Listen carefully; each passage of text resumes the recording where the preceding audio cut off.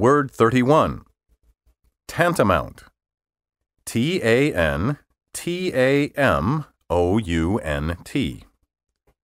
Equivalent. Having equal force, effect, or value. Tantamount comes from an Anglo-French phrase meaning to amount to as much, be equal to, and ultimately from the Latin tantus, which means so much or so great. In modern usage, when one thing is tantamount to another, it amounts to as much as the other, adds up to the same thing. In his Dictionary of Contemporary American Usage, Bergen Evans notes that the words paramount and tantamount look deceptively alike, but they mean very different things.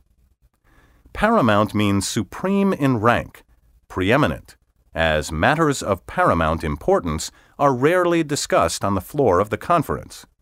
Tantamount, says Evans, means equivalent, as in value, force, effect, or significance. It is usually followed by to. Your statement is tantamount to a confession. Tantamount is properly applied to acts and statements, but not to material things. Word 32. Pariah. P-A-R-I-A-H. An outcast, a person despised or rejected by society. Pariah entered English in the early 1600s from Tamil, one of the languages of India. In the traditional social system of India, people were divided into classes called castes. The word caste is spelled C-A-S-T-E. Unlike in America, where there has always been a great deal of class mobility, downward as well as upward, until recently the Indian caste system was rigid, and the pariah caste was one of the lowest on the social ladder. Its members worked chiefly as agricultural and domestic laborers and as servants to the British when India was a British colony. The third edition of the American Heritage Dictionary notes that until 1949, the pariahs were also known as untouchables. From this sense of social inferiority, the word pariah came to be used in English of any person despised or rejected by society, an outcast. Although pariah is often used to describe criminals, outlaws, degenerates, and derelicts, the word does not always connote lawlessness, abject poverty, or antisocial behavior. Young people can become pariahs at school if they don't wear the right clothing or do what is considered cool. In the 1960s, the hippies became pariahs in the eyes of the establishment because of their disdain for traditional values and opposition to the Vietnam War. And in the 1950s, during Senator Joe McCarthy's infamous witch hunt for communist subversives, many people who worked in the Hollywood film industry were blacklisted and treated like pariahs, social outcasts. Word 33. Germane. G-E-R-M-A-N-E. Relevant, fitting, appropriate, precisely to the point. Synonyms of germane include pertinent, suitable, applicable, apposite, and apropos. Antonyms include inappropriate, unsuitable, irrelevant, inapplicable, alien, extraneous, incongruous, and mal-apropos. Germane comes through Middle English and Old French from the Latin germanus, which means having the same parents. When you have the same parents, you are closely allied by blood, and so related or akin. Out of this notion of family affinity grew the modern meaning of germane, having a close relationship to the subject at hand, closely tied to the point in question. The words germane, apposite, pertinent, and relevant are close in meaning. Relevant is the weakest of the group and means simply related, connected, bearing upon a subject. The chair of the meeting asked the participants to keep their comments relevant and to refrain from bringing up tangential issues. Pertinent implies immediate, precise, and direct relevance. Emily made several pertinent suggestions during the meeting that helped us focus on the problem. Apposite implies relevance that is particularly appropriate, timely, or suitable to the occasion. Emily made some apposite observations about the competition that made us reconsider our marketing strategy. Our keyword, germane, implies a close connection or natural relationship that is highly fitting or appropriate. Emily also presented a great deal of germane information in her report. The judge chided the defense attorney for voicing opinions that were not germane to the case. Word 34. Licentious. L-I-C-E-N-T-I-O-U-S. Sexually abandoned, lacking moral restraint, especially in sexual conduct. Apparently, there is something sensual about the letter L, because there are no fewer than 9 synonyms of licentious that begin with L. Lewd, loose, lustful, lecherous, lascivious, libertine, lubricious, liquorish, and libidinous. Additional synonyms of licentious, and believe me, I'm selecting only the more challenging ones, include bawdy, wanton, ribald, prurient, debauched, dissolute, salacious, and concupiscent. Had enough sexy words? All right, here are 3 antonyms of licentious to quell your lust: pure, chaste, and virtuous. Licentious comes from the Latin licentia, freedom, leave, liberty, the source also of the English word license. By derivation, licentious means taking license, and the word implies doing something one is not supposed to do, especially something sexually immoral. Dictionaries will tell you that licentious may be used to mean unrestrained by law, morality, or rules of correctness or propriety, as a licentious poet or a licentious rap musician. But the truth is that in current usage, licentious almost always connotes unrestrained sexuality. Licentious poets write lewd or lustful poems, and licentious rap musicians hip-hop through their sexual escapades. A licentious person is someone who displays a lack of moral restraint. Word 35. Superannuated. S-U-P-E-R-A-N-N-U-A-T-E-D. Retired because of age, weakness, or ineffectiveness. Old and worn out. Outdated. Outmoded. Obsolete. Synonyms of superannuated include time-worn, antiquated, decrepit, passé, and effete, E-F-F-E-T-E. Superannuated combines the prefix super, meaning beyond, with the Latin annum, a year, and by derivation means beyond the useful years. That which is superannuated is too old for use, work, or service.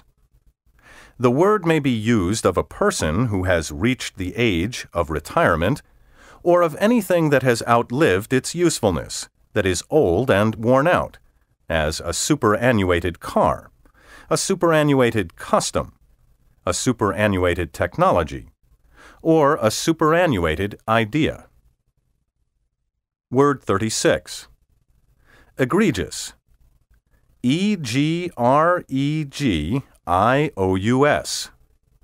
Conspicuously bad. Remarkable or outstanding for some undesirable or offensive quality.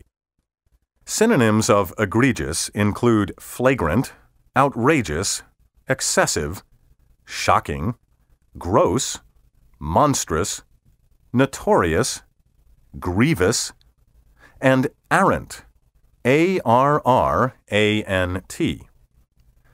Egregious comes from the Latin egregius, not of the common herd, and therefore select or outstanding.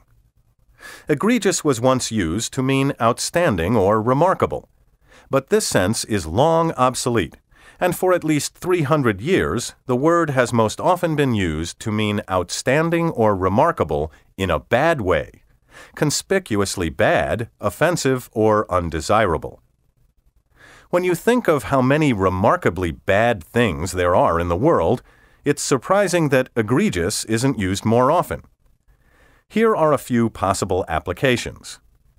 An egregious crime, an egregious lie, an egregious insult, an egregious fool, an egregious oversight, an egregious mistake, and an egregious breach of human rights.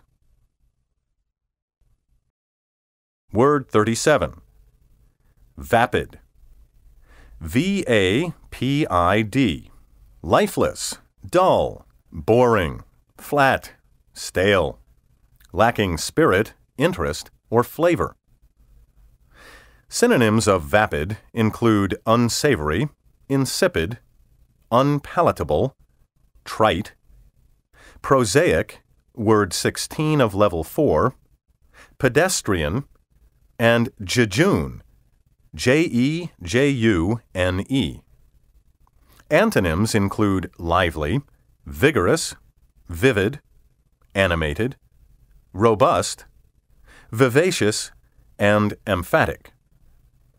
Vapid comes from the Latin vapidus, which means spiritless, spoiled, flat. The word has remained true to its Latin root, and in modern usage, vapid still applies to that which is lifeless, boring, or stale. Today we speak of vapid conversation, vapid beer, a vapid remark, or a vapid look in a person's eyes. Word 38. Crotchet. C-R-O-T-C-H-E-T. An odd notion or whim that one clings to stubbornly. The corresponding adjective is crotchety. A crotchety person is full of crotchets and therefore stubbornly eccentric. Crotchety is often applied to cantankerous old people who are set in their eccentric ways. Crotchet comes from a Middle English word meaning a staff with a hook at the end. It is related to the familiar word crochet, spelled C-R-O-C-H-E-T, the form of needlework in which thread is looped with a hooked needle. Crotchet was once used to mean a reaping hook or a hook-like instrument. In modern usage, however, the most common meaning of crotchet is an odd notion or whim that hooks you or that you cling to stubbornly, as if with a hook. Webster's New World Dictionary, 3rd edition, says that crotchet implies great eccentricity and connotes stubbornness in opposition to prevailing thought, usually on some insignificant point. A crotchet may appear insignificant to others, but if it's your crotchet, it's far from trivial. Think of all the eccentric people you know, young or old, who cling to some odd notion or peculiar way of doing something, and you will see that to the people who hold them, crotchets are heartfelt convictions. In The Writer's Art, James J. Kilpatrick includes a long chapter in which he lists, without excuses or apology, 100 of his crotchets about usage. Every one, writes Kilpatrick, is as dear to me as Audrey the country wench was dear to Touchstone. She was an ill-favored thing, sir, but his own. If I am tetchy about the placement of only, that's it. I'm crotchety. And before your verbally advantaged guide gets crotchety about usage too, let's move on to the next word. Word 39. Epigraph. E-P-I-G-R-A-P-H. An inscription, especially an inscription on a building or monument, or a brief quotation at the beginning of a literary composition that suggests or is germane to its theme. The words epigraph, epigram, and epitaph are close in meaning but sharply distinguished in usage. An epitaph, spelled E-P-I-T-A-P-H, is an inscription on a gravestone or tomb in memory of the person buried.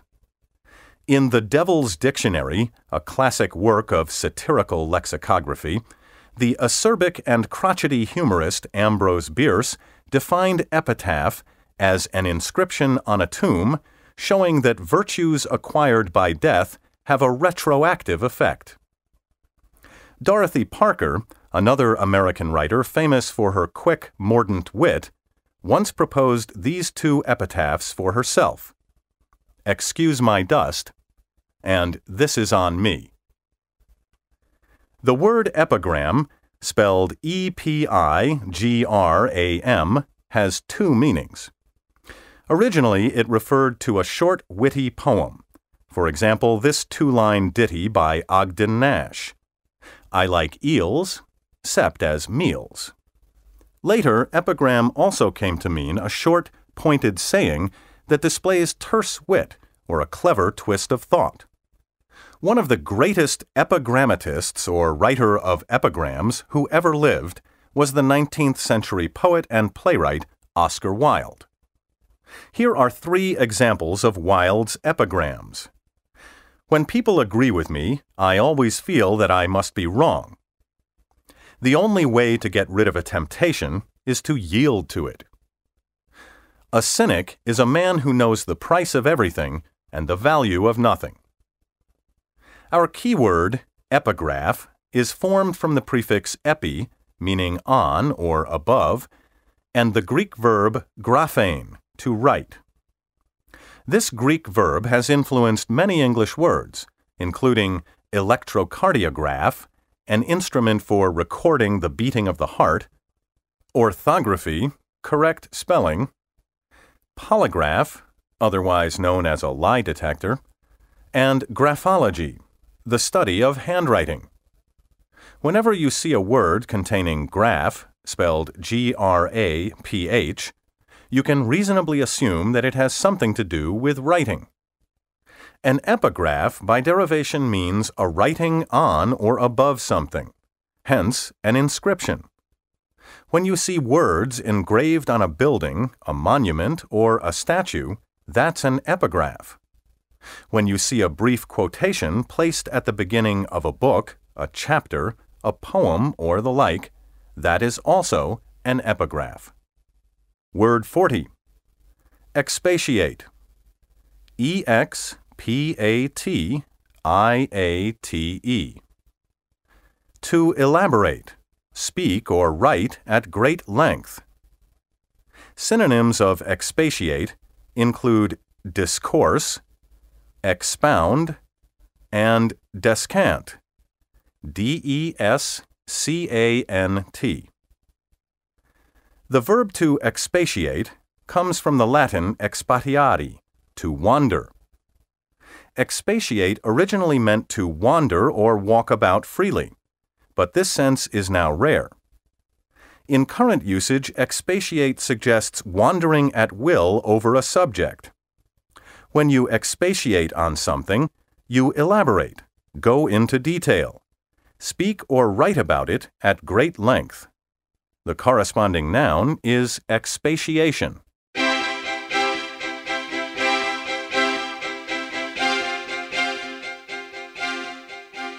Let's review the 10 key words you've just learned by playing One of These Definitions Doesn't Fit the Word.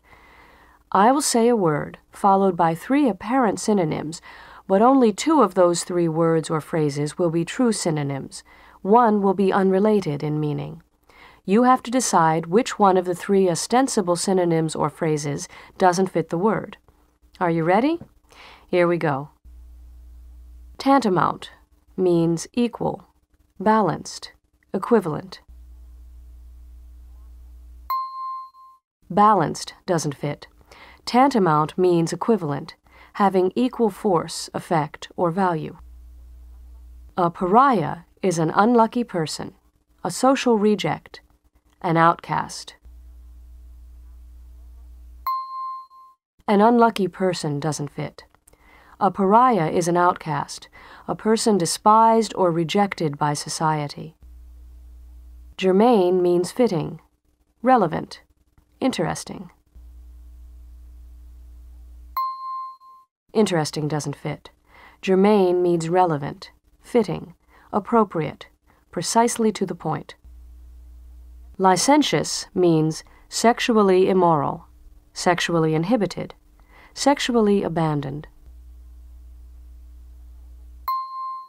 Sexually inhibited doesn't fit. Licentious means sexually abandoned, lacking moral restraint, especially in sexual conduct. Superannuated means old and worn out, highly exaggerated, obsolete. Highly exaggerated doesn't fit. Superannuated means retired because of age, weakness, or ineffectiveness. Old and worn out, outdated, outmoded, obsolete. Egregious means conspicuously false, conspicuously offensive, conspicuously bad. Conspicuously false doesn't fit. Egregious means conspicuously bad, remarkable or outstanding for some undesirable or offensive quality. Vapid means lifeless, boring, unpleasant. Unpleasant doesn't fit. Vapid means lifeless, dull, boring, flat, stale, lacking spirit, interest, or flavor. A crotchet is a bad idea, an odd whim, a stubborn notion. Bad idea doesn't fit. A crotchet is an odd notion or whim that one clings to stubbornly. An epigraph is an inscription on a building, a quotation at the beginning of a book, something written on a gravestone. Something written on a gravestone doesn't fit. An epitaph is something written on a gravestone. An epigraph is an inscription on a building or monument, or a brief quotation at the beginning of a literary composition.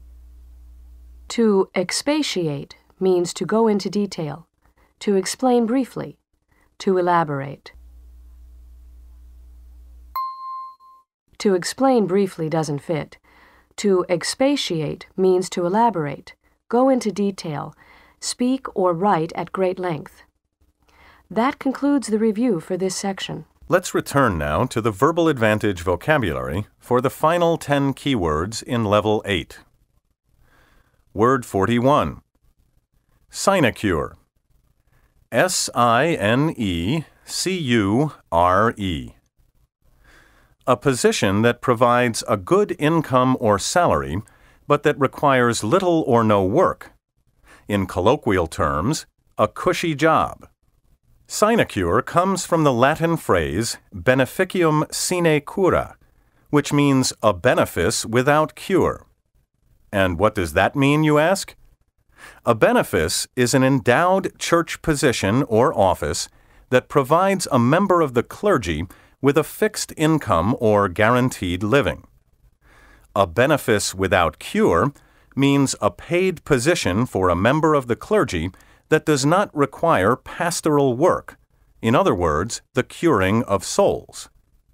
Pastors, vicars, rectors, and the like, who were granted sinecures by their church, did not have a congregation, and they were paid well to do little or nothing. Sinecure is such a useful word that it was soon adopted by the laity to mean any position or office that has no specific duties or work attached to it, but that provides an income or emolument. The traditional pronunciation, sinecure, is listed first in all current dictionaries, but the word may also be pronounced sinecure. Word 42. Predilection. P-R-E-D-I-L-E-C-T-I-O-N.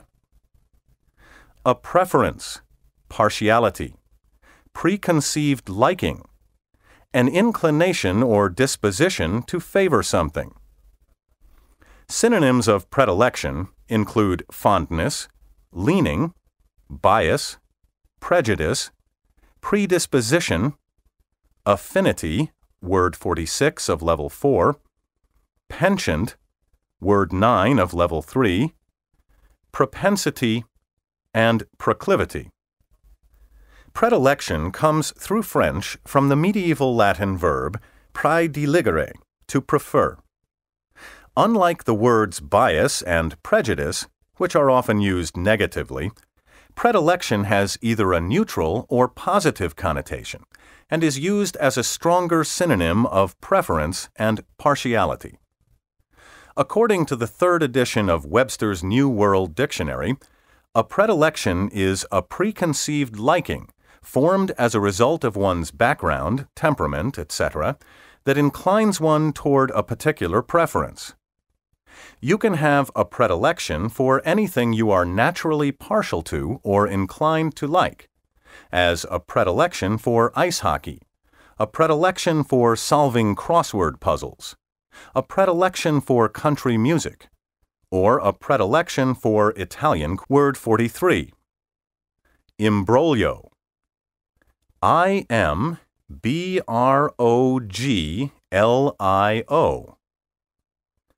A complicated or intricate situation.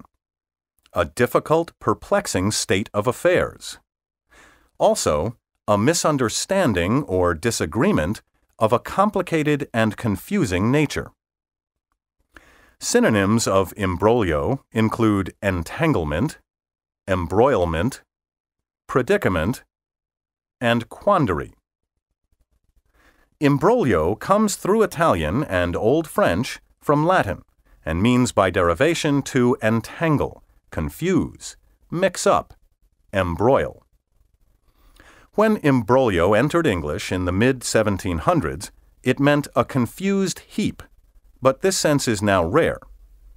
The Great Oxford English Dictionary shows that by the early 1800s, imbroglio had come to mean a state of great confusion and entanglement, a complicated or difficult situation, a confused misunderstanding or disagreement. The unraveling of an imbroglio is a common plot in many plays, novels, and operas, but there are plenty of imbroglios in real life as well. Open the newspaper on any given day, and you will find stories of political imbroglios, financial imbroglios. Word 44. Ineffable. I-N-E-F-F-A-B-L-E.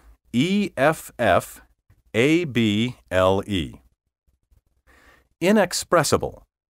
Unable to be expressed or described in words. Synonyms of ineffable include unutterable, unspeakable, and indescribable. Ineffable comes from the Latin ineffabilis, which means unutterable, not able to be spoken. Once upon a prudish time, when Thomas Bowdler was Bowdlerizing Shakespeare and the Bible, and Anthony Comstock was committing comstockery on the U.S. mail, the more refined members of polite society would call the legs of a piano limbs and refer to a man's trousers as ineffables. My, how times change.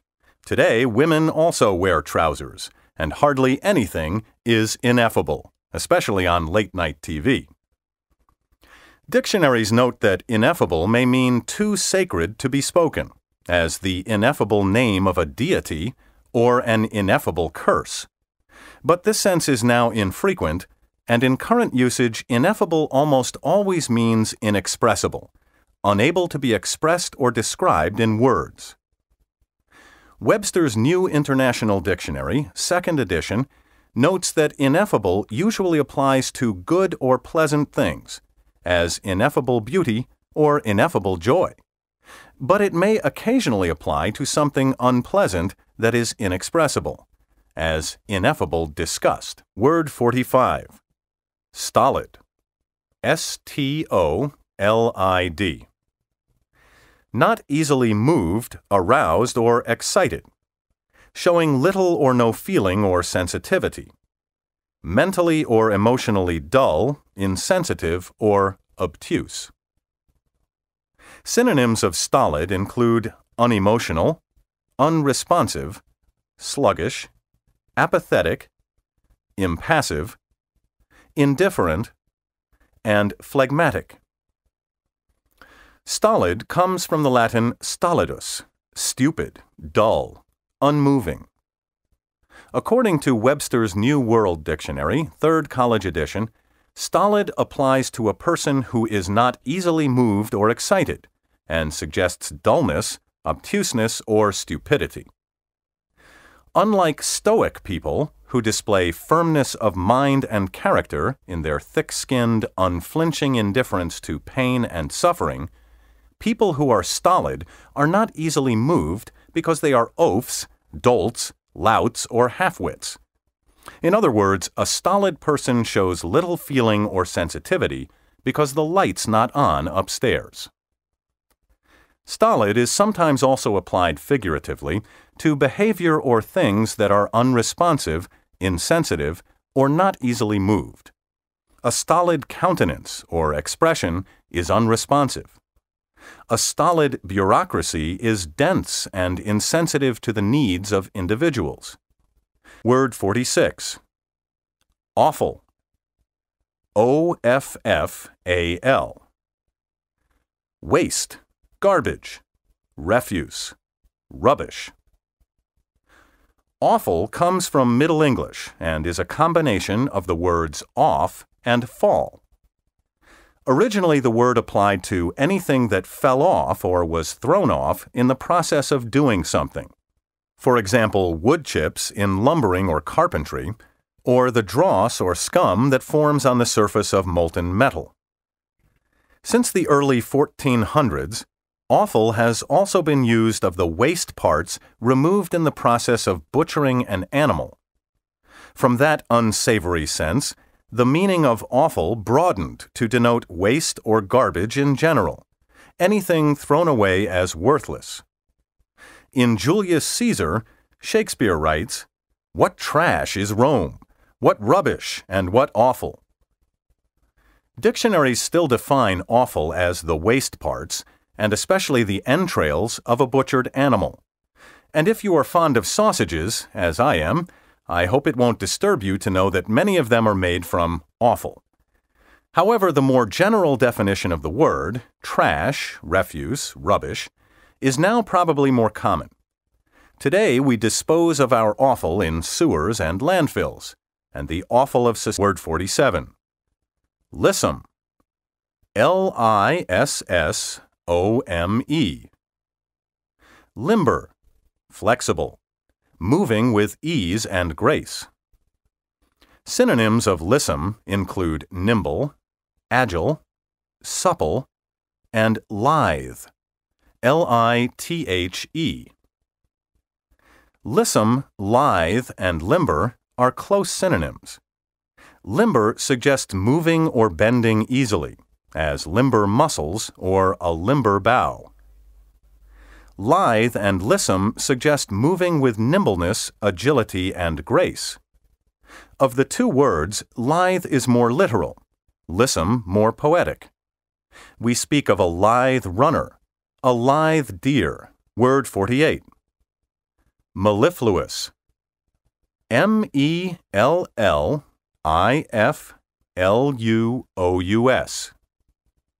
Flowing smoothly and sweetly, like honey. The adjective mellifluous comes through Middle English from Latin and means literally flowing like honey. The word has stuck like honey to its root, and in modern usage, mellifluous means honeyed or honey-toned, flowing smoothly and sweetly. Mellifluous often applies to sounds or words, as a mellifluous voice, mellifluous music, a mellifluous speaker, or mellifluous. Word 49. Surfeit. S-U-R-F-E-I-T. To supply, fill, or feed to excess, especially to the point of discomfort, sickness, or disgust. Synonyms of surfeit include sate and satiate, which may mean either to fill or supply to satisfaction, or to fill or supply beyond what is necessary or desired. Additional synonyms include stuff, cram, glut, gorge, choke, inundate, and cloy. The verb to surfeit is derived from Middle English and Old French words meaning to overdo, exceed. And in modern usage, surfeit means to feed, fill, or stuff to the point of discomfort, sickness, or disgust. You can surfeit yourself on a Thanksgiving feast. You can surfeit yourself with booze. You can watch episodes of The Three Stooges until you are surfeited with slapstick humor. Or you can listen to Verbal Advantage until your brain is surfeited with words. The corresponding noun, surfeit, spelled and pronounced the same way, is most often used to mean an excess or oversupply, as a surfeit of praise, or a word 50, blandishment, blandishment,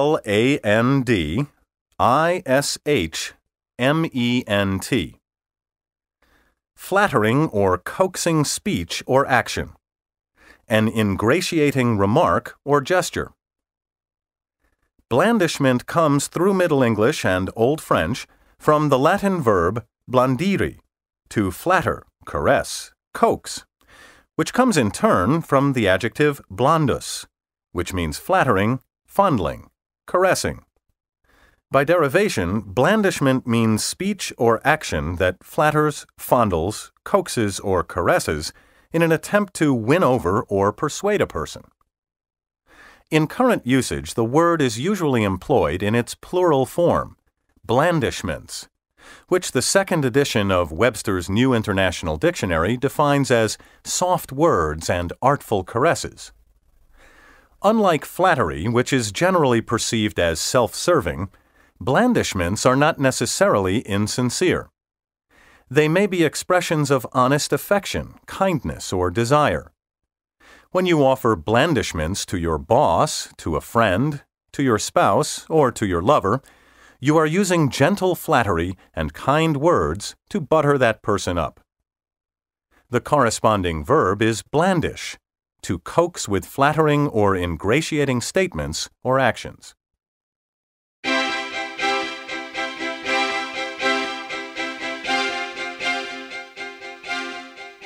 Let's review the 10 key words you've just learned. This time, I'm going to give you the review word, followed by 3 words or phrases, and you decide which of those 3 words or phrases comes nearest the meaning of the review word. Are you ready? Let's begin. Is a sinecure, a period of unemployment, a job with many responsibilities, or a position that requires little or no work? A sinecure is a position that provides a good income or salary, but that requires little or no work. In colloquial terms, a cushy job. Is a predilection a preference, a dislike, or an uneasy feeling? A predilection is a preference, partiality, preconceived liking, an inclination or disposition to favor something. Is an imbroglio a devious plot, a complicated situation, or an elaborate plan? An imbroglio is a complicated or intricate situation, a difficult, perplexing state of affairs. Also, a misunderstanding or disagreement of a complicated and confusing nature. Are ineffable feelings private, overwhelming, or inexpressible? Ineffable feelings are inexpressible. Ineffable means unable to be expressed or described in words. Is a stolid person unemotional, reliable, or stubborn? A stolid person is unemotional or unresponsive. Stolid means not easily moved, aroused, or excited, showing little or no feeling or sensitivity, mentally or emotionally dull, insensitive, or obtuse. Does awful mean immorality, despair, or waste. Offal means waste, garbage, refuse, rubbish. If something is lissome, is it limber, delicious, or soft? Lissome means limber, flexible, moving with ease and grace. Are mellifluous words dishonest, smooth, or foolish? Mellifluous words are smooth and sweet.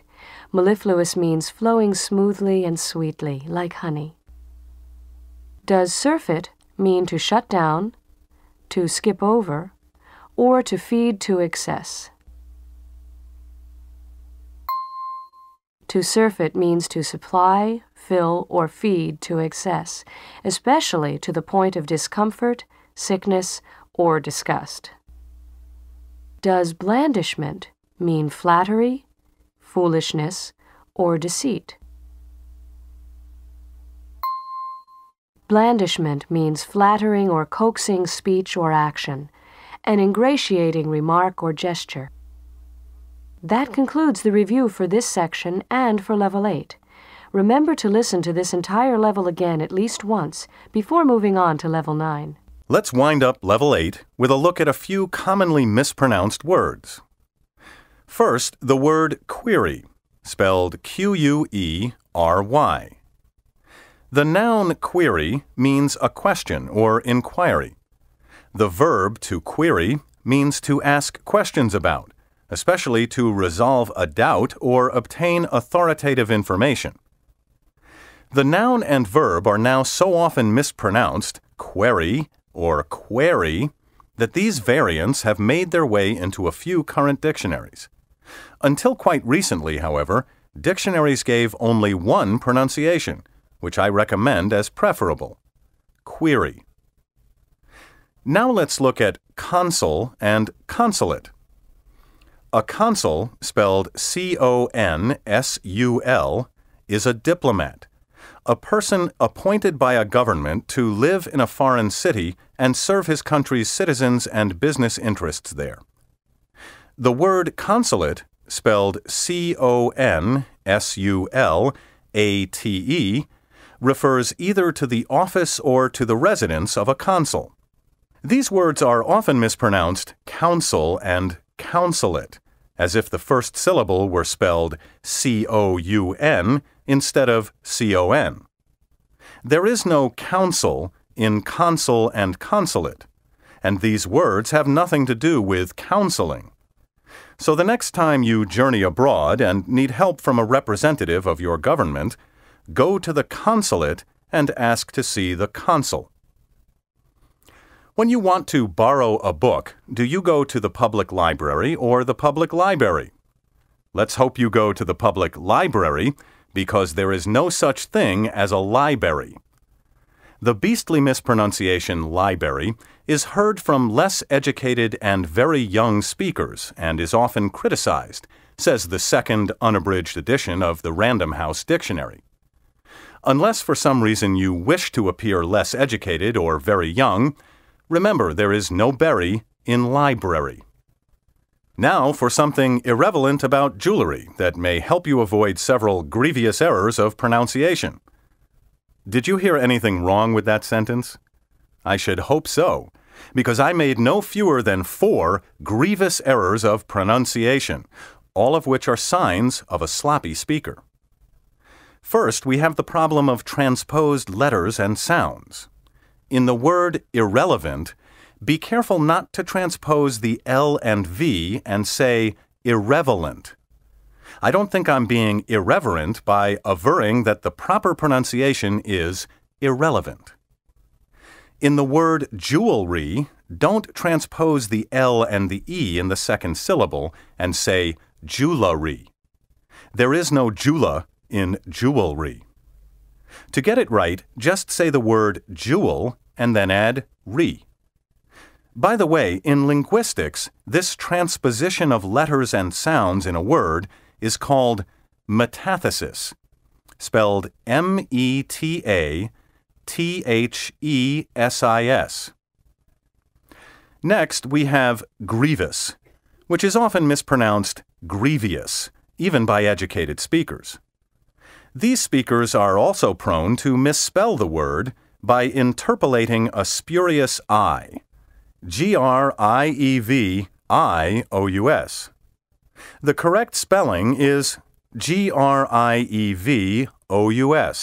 and the proper pronunciation has 2, not 3 syllables. Grievous. Now let's talk about pronunciation, which of course should be pronunciation. I can't tell you how many times I have been a guest on a radio talk show fielding questions on language when someone calls in to complain about some horrendous mispronunciation and rail about how people mispronunciate words. Alas, modern medicine has yet to discover a cure for Boeotian ears, which you may recall is an eponymous expression for ears unable to appreciate poetry or music. There is no noun in pronunciation, but there is a nun. P-R-O-N-U-N-C-I-A-T-I-O-N. And there are also no such verbs as pronunciate or mispronunciate.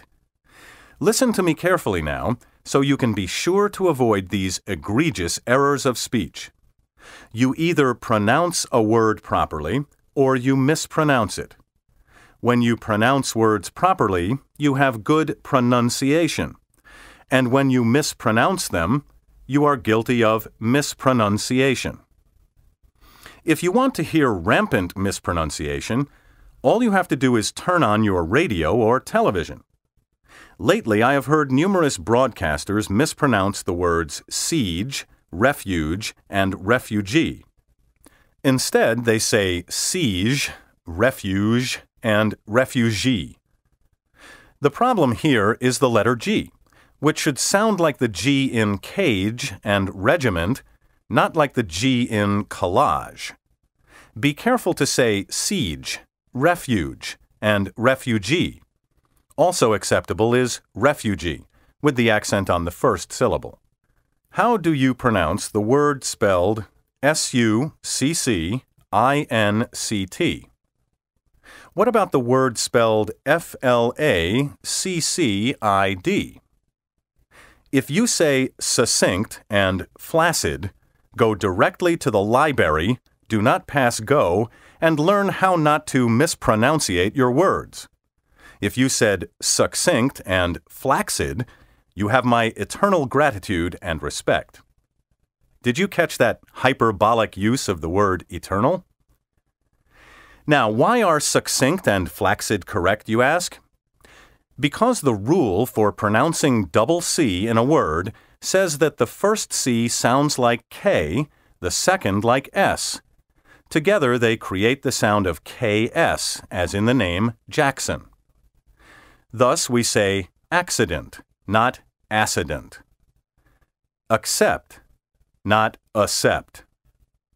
And eccentric, not eccentric. The same rule holds for succinct, brief, concise, and flaccid, soft and limp. And that goes for the word accessory, too. Don't let me catch you saying accessory.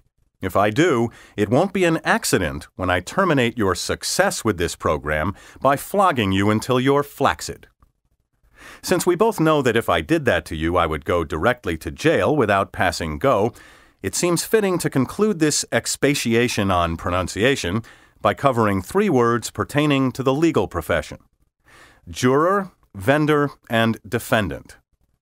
In the courtroom, pompous lawyers and judges often pronounce these words juror, vendor, and defendant, and many members of the laity are now imitating them. It's over-refined and pretentious to say juror, vendor, and defendant when the common everyday pronunciations have been heard for centuries and are intelligible to everyone. There is no need to overpronounce these words. Say juror, vendor, and defendant. Remember, I'm giving you all this good advice because proper pronunciation is my forte. That's right, I mean fort, not forte, or worse, forte. The musical term, spelled F-O-R-T-E, comes from Italian and is pronounced in 2 syllables, like the Italian. Forte. Forte is a musical direction meaning loud, as opposed to piano, which means soft. Now, when you use the word spelled F-O-R-T-E to mean a strong point, specialty, something at which a person excels, it should be pronounced in 1 syllable, fort. The English fort comes from a French word spelled F-O-R-T, which means strong and is also pronounced in 1 syllable, but without the T sound at the end. If you doubt my word about fort, check a dictionary, or 2, or 5, and you will see that for the meaning strong point, specialty, fort is preferred by all authorities, past and present. If you'd like to learn about more beastly mispronunciations you should avoid, allow me to recommend my 2 books on the subject, There Is No Zoo in Zoology and Is There a Cow in Moscow, both published by Collier Macmillan. You should be able to find them at your local public library.